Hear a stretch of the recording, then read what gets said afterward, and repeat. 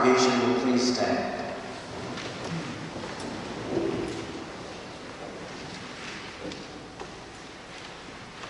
Many ages from the time when God created the heavens and the earth, and then formed man and woman in his own image. Long after the great flood, when God made the rainbow shine forth as a sign of the covenant. 21 centuries from the time the promise was given to Abraham and Sarah. 13 centuries after Moses led the people of Israel out of Egypt and Miriam danced in freedom. 1100 years from the time of Ruth and the Judges. 1,000 years from the anointing of David as king.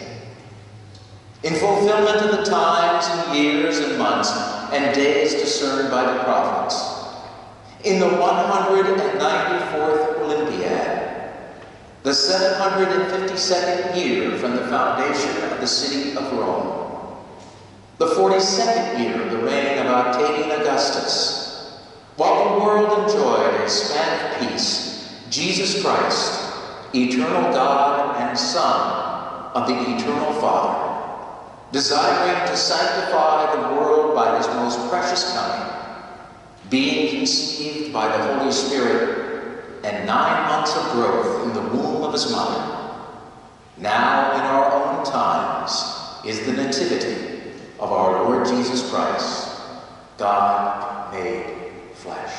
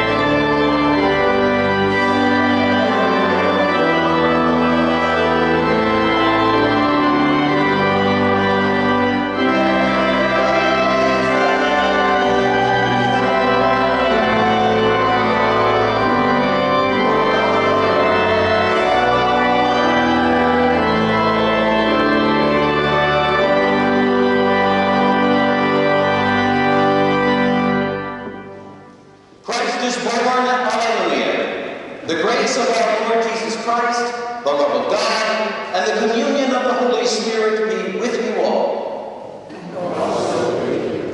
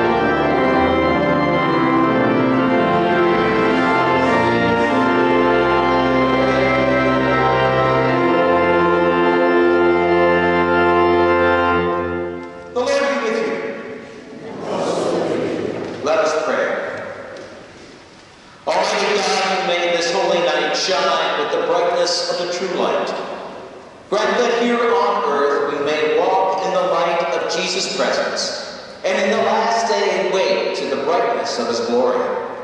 Through your Son, Jesus Christ, our Lord, who lives and reigns with you in the Holy Spirit, one God, now and forever. Amen.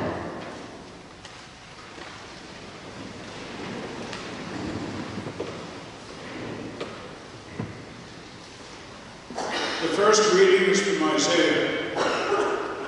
The people who walked in darkness have seen a great light. Those who lived in a land of deep darkness, on them light has shined. You have multiplied the nation. You have increased its joy.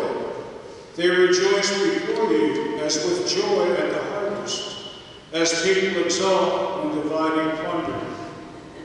For the yoke of their burden and the bar across their shoulders, the rod of their oppressor, you have broken as on the day of Midian. For all the boots of the tramping warriors and all the garments rolled in blood shall be burned as fuel for the fire. For a child has been born to us, a son given to us. Authority rests on his shoulders, and he is named Wonderful Counselor, Mighty God, Everlasting Father, Prince of Peace. His authority shall grow continually, and there shall be endless peace for the throne of David and his kingdom. He will establish and uphold it with justice and with righteousness, from this time onward and forevermore. The zeal of the Lord of hosts will do this. The word of the Lord. Thanks be to God.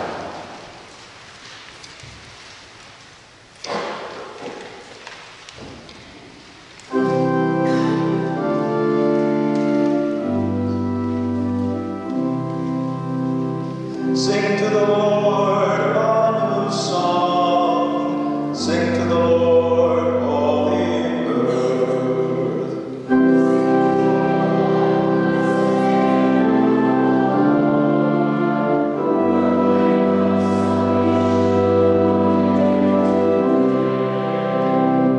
Declare God's glory among the nations, and God's wonders among all peoples.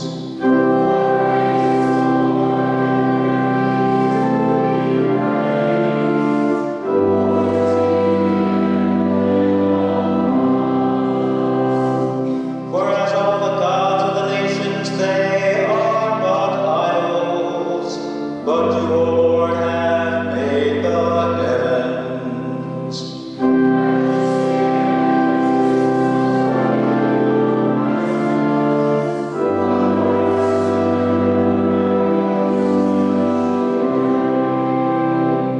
Ascribe to the Lord, you families of the peoples. Ascribe to the Lord honor and power.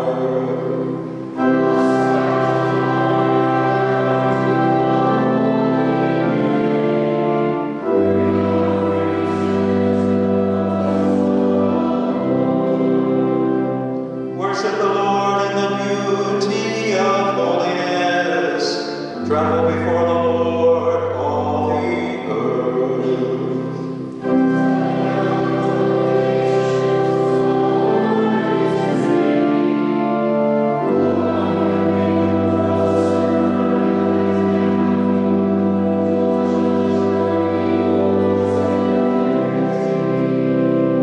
Let the heavens rejoice and let the earth be glad. Let the sea thunder and all that is in it. Let the field be joyful and all that is therein.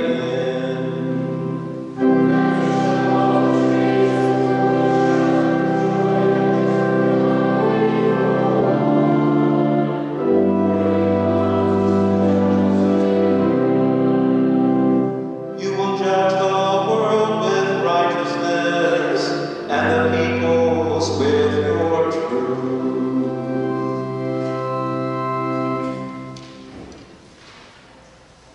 The second reading is from Titus.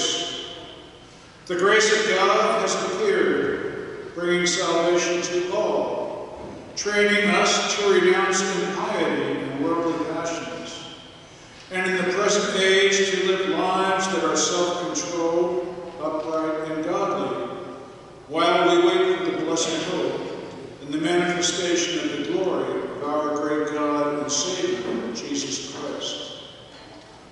He it is who gave himself for us, that he might redeem us from all iniquity and purify for himself a people of his own who are zealous for good deeds.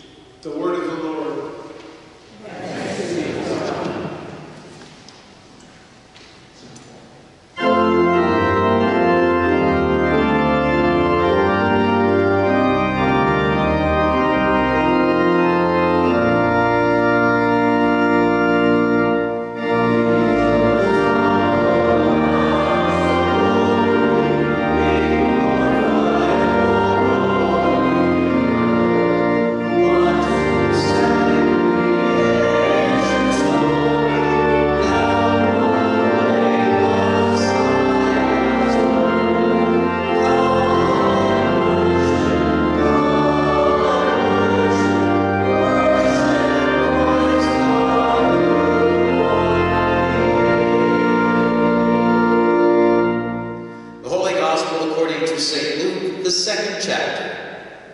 Glory to you, O Lord. In those days, a decree went out from Emperor Augustus that all the world should be registered. This was the first registration and was taken while Quirinius was governor of Syria. All went to their own towns to be registered. Joseph also went from the town of Nazareth in Galilee to Judea, to the city of David called Bethlehem, because he was descended from the house and family of David. He went to be registered with Mary, to whom he was engaged and who was expecting a child. While they were there, the time came for her to deliver her child, and she gave birth to her firstborn son, wrapped him in bands of cloth, and laid him in a manger because there was no place for them in the inn. In that region there were shepherds living in the fields, keeping watch over their flock by night. Then an angel of the Lord stood before them, and the glory of the Lord shone around them, and they were terrified. But the angel said to them, "Do not be afraid, for see, I am bringing you good news of great joy for all the people. To you is born this day in the city of David a Savior, who is the Messiah, the Lord. This will be a sign for you. You will find a child wrapped in bands of cloth and lying in a manger."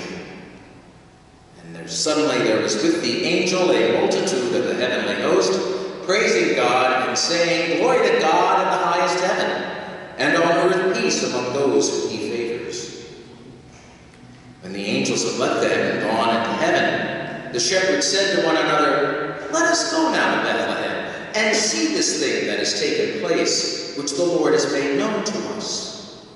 So they went with haste and found Mary and Joseph and the child lying in the manger. When they saw this, they made known what had been told them about this child, and all who heard it were amazed at what the shepherds told them. But Mary treasured all these words and pondered them in her heart. The shepherds returned, glorifying and praising God for all that they had heard and seen, as it had been told them. The Gospel of the Lord.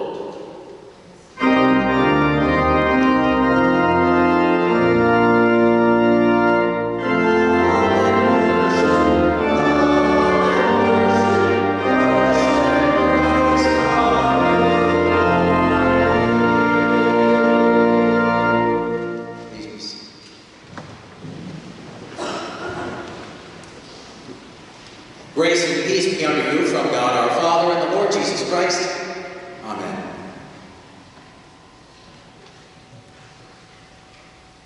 Christmas is what you make it. So quips a popular commercial for a popular craft store. That phrase conjures up all kinds of sentimental feelings and memories, doesn't it? The party from last year. The celebration at Grandma's house. The homemade gift or centerpiece on your table. Maybe some baked goods shared with a friend or family member. It's a phrase that just connects so well with people.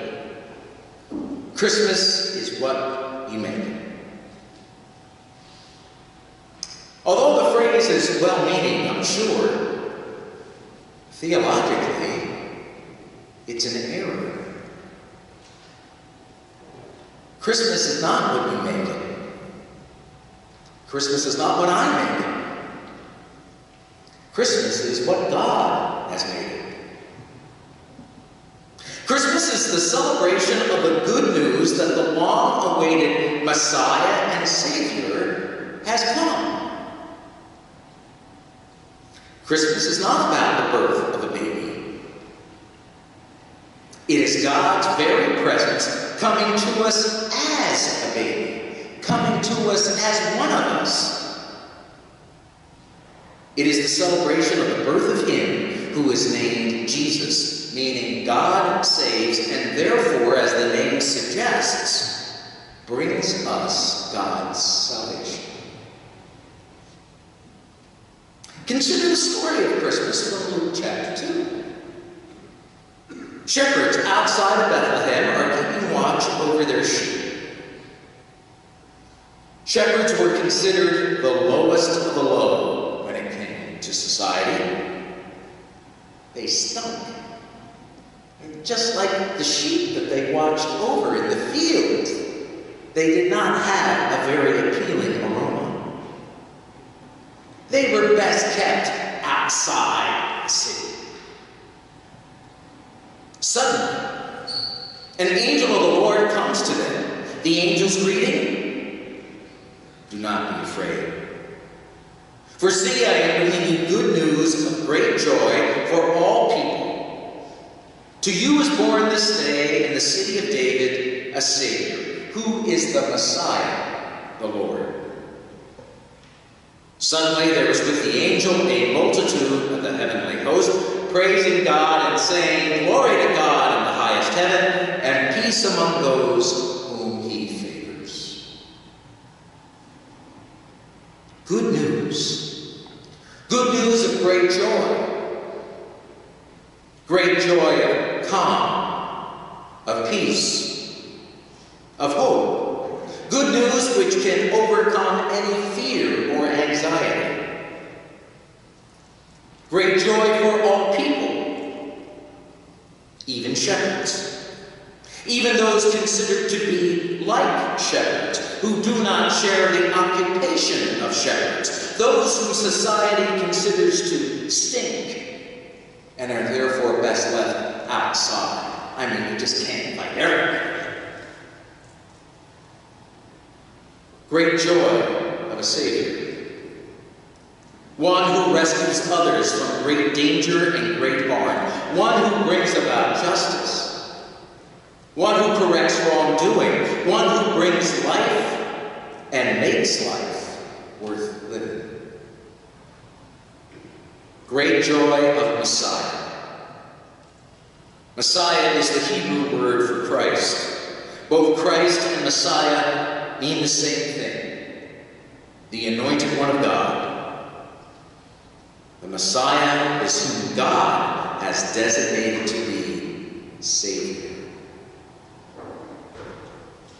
The story of Christmas from Luke chapter 2 announces that the one whom God has promised to be Savior for all people has come. Christmas is the revelation and the realization of that promise. What God promised to take place years, decades, centuries ago in Christmas has come to pass. Christmas is not what we make it. It is not making the best of what we have. It is embracing all of the best that God has to offer. It is the celebration of God in our midst. To see Christmas as we are meant to see it is to embrace it, to be all about a person, and not our feelings, not things, not our abilities. The carols that we sing, although we love to sing them, are birthday songs. The lights and ornaments, the tree itself, are all reminders of God's love for us. The lights on the tree, that He is the light of the world, and asks us to walk in that light. The ornaments, Christmas, Christian monograms for Christ, but others as well, whether they picture our occupation or something that we have made, are hung on the tree and therefore sanctified by that tree, sanctified in Christ as to how our lives are sanctified in Christ. Red bows, a reminder of the blood spilled for us on the cross. The tree itself, ever living, ever green, as is God's love. And finally, the gifts. The gifts spread the skirt of the tree, the gifts that we give one another, recalling how in Jesus we have God's gifts of forgiveness and life eternal. We don't have to run around looking for the perfect Christmas gift, one that will set the mood, because we already have him. Jesus, the Christ. God's Messiah shared with us in love that we might learn to share in love and be in love for others. Christmas is not what we make it, far from it. It's about what God has given us, and us embracing it and celebrating it. Christmas tells us to be merry, to be happy, to celebrate, to receive and give gifts in celebration of the greatest gift ever given, Jesus Christ. Christmas is the good news that the Savior has come. Christmas is what God makes it. Amen.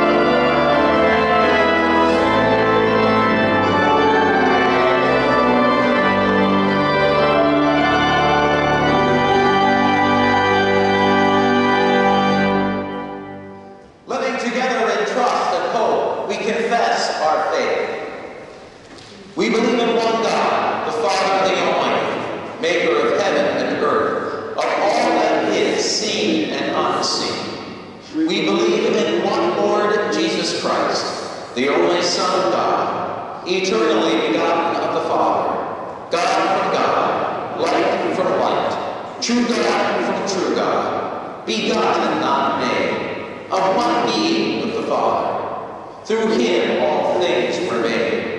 For us and for our salvation he came down from heaven.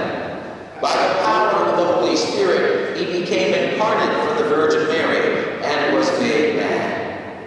For our sake he was crucified under Pontius Pilate. He suffered death and was buried. On the third day he rose again, in accordance with the Scriptures. He ascended into heaven and is seated at the right hand of the Father. He will come again in glory to judge the living and the dead, and his kingdom will have no end. We believe in the Holy Spirit, the Lord, the giver of life, who proceeds from the Father and the Son. With the Father and the Son he is worshipped and glorified. He has spoken through the prophets. We believe in one holy Catholic and Apostolic Church. We acknowledge one baptism for the forgiveness of sins. We look for the resurrection of the dead and the life of the world to come. Amen.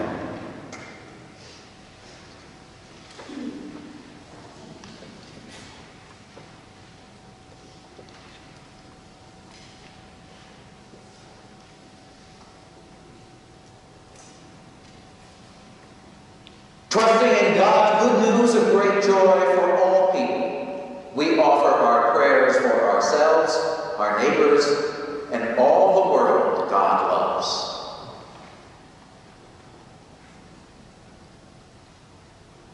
Glory to you, O God, for the song of the angels proclaiming to the world Christ's holy birth. Give your church a joyful song to sing, that we bring the good news of peace and salvation to all people. Hear us, O God. Your mercy is great. Glory to you, O God, for the stars that shine in the depth of the night. Provoke awe in our hearts at the expansive mystery of the cosmos.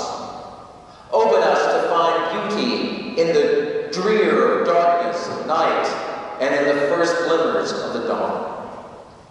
Hear us, O God. Your mercy is great. Glory to you, O God, for the child born to us, who establishes a kingdom of justice and righteousness. Break bonds of oppression. Bring reconciliation to warring lands, especially Ukraine, Israel, and Gaza. Establish peace from this time onward and forevermore. Hear us, O God. Your mercy is great. Glory to you, O God, for Mary's loving care. Lead us to tend to one another in time of need. Share the comfort of your presence with all people tonight who are alone or separated from loved ones due to estrangement, incarceration, or illness, especially Liz, Grace, Diane, Vanessa, Gary, Charles, Jerry, Patricia, Richard, Ashton, Lucille, April, Gary, Elsie, Virginia, Susan, Bunny, Judy, Deb, Ezra, Sheila, Kevin, Kathy, Micah, Linda, Mike, Richard, Evelyn, Walt, Kristen, Yvonne, and Jerry, Eileen. Merciful God. Your mercy is great. Glory to you, O God, for the faithfulness of the shepherds in their vocation. Grant rest to any who feel exhausted from their work during the season. Retail and restaurant workers, church musicians, administrative staff and clergy, organizers of charitable giving events, and service workers doing essential tasks. Hear us, O God. Your mercy is great. Glory to you, O God, for the multitude of the heavenly host. We rejoice in the zeal of all your saints who have witnessed the appearing of your grace reveal to us your salvation for all. Hear us, O God. Abide with us, O God of mercy, and receive our prayers according to your abundant grace. Through Jesus Christ, our Savior and Lord, who lives and reigns with you and the Holy Spirit, one God, now and forever. Amen. The peace of the Lord be with you always. And also with you. Peace be with you.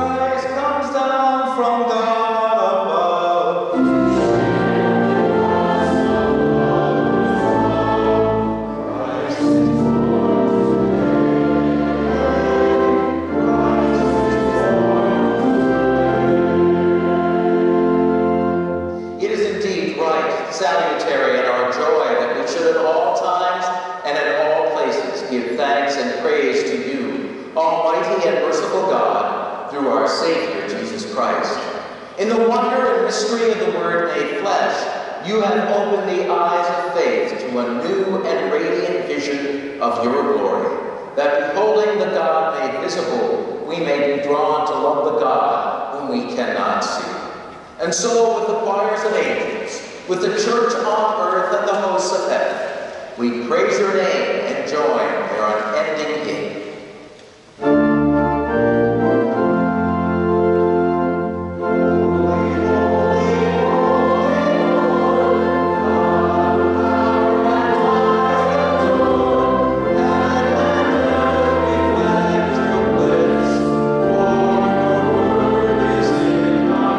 Thank you.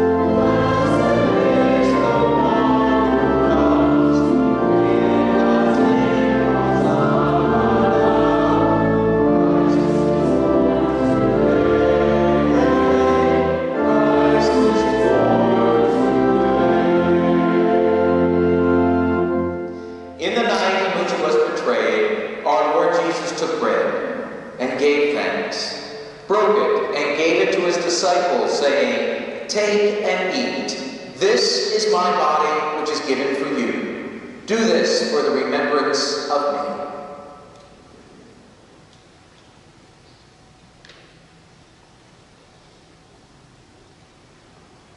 Again, after supper, he took the cup, gave thanks, and gave it for all to drink, saying, "This cup is the new covenant in my blood, shed for you and for all people for the forgiveness of sin. Do this for the remembrance of me."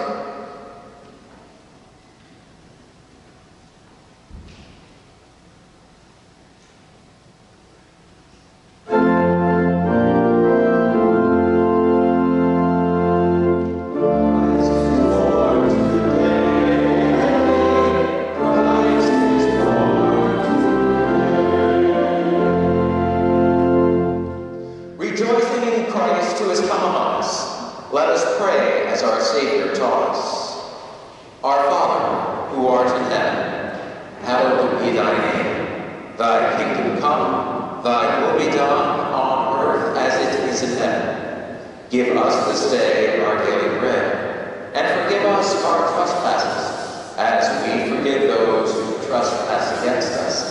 And lead us not into temptation, but deliver us from evil.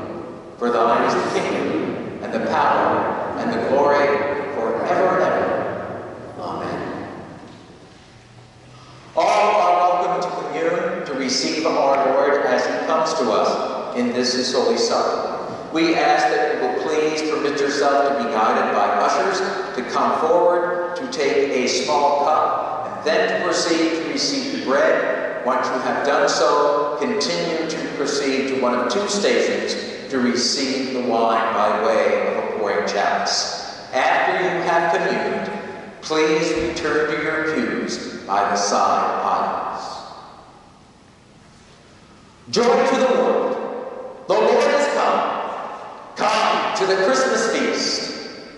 Amen. Thanks be to God. Thank you.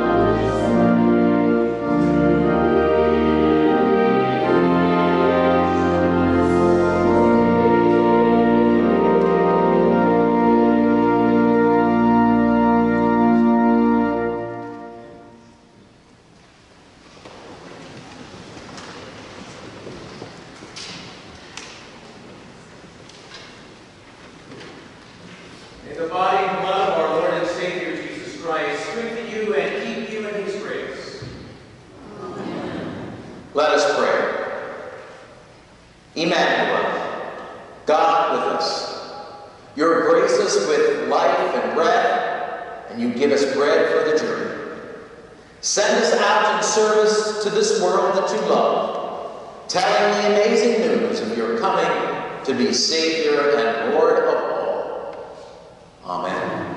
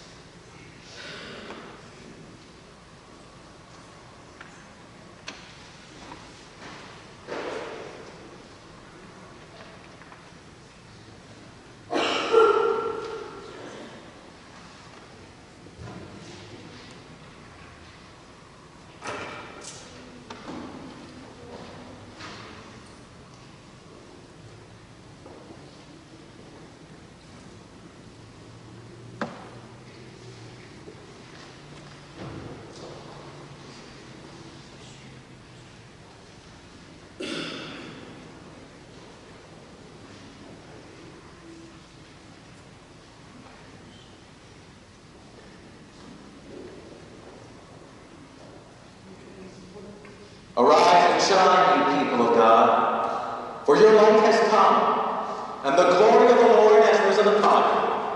For behold, darkness shall cover the earth, and a thick darkness the people. But the Lord will rise above you, and God's glory will be seen through you. And nations shall come to your light, and kings to the brightness of your rising.